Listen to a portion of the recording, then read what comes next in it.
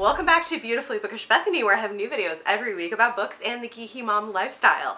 In today's video, I'm announcing a Twilight read-along.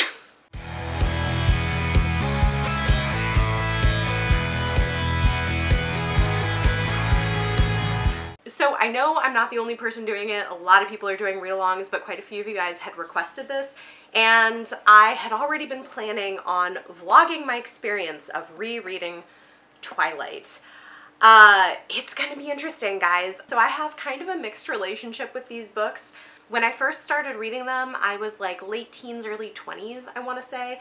And there were things about them that really spoke to me and other things that I didn't like even back then. And I'm sure now, reading it like a decade later in a very different place in my life is gonna be an interesting experience. So I have Twilight.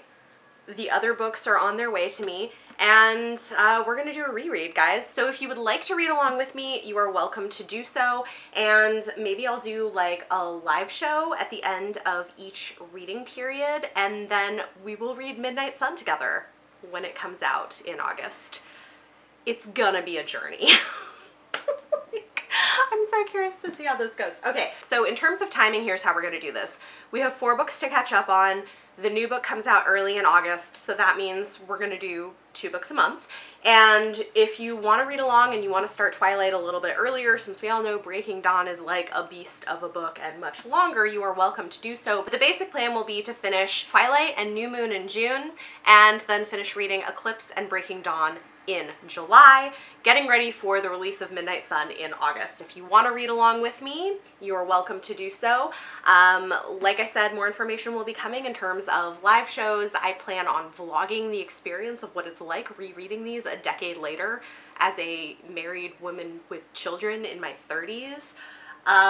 It's going to be interesting, and I am very curious to see what Stephanie Meyer does with the new book. Is this going to be more of the same? She says it's darker. Is she going to be remedying some of the problems that happened in this? And I'll say up front, even when I first read it, hated Breaking Dawn. I was not happy with how the series ended, but I know people are mixed on this. It's going to be a journey. If you want to come along with me for the ride, I am happy to have you.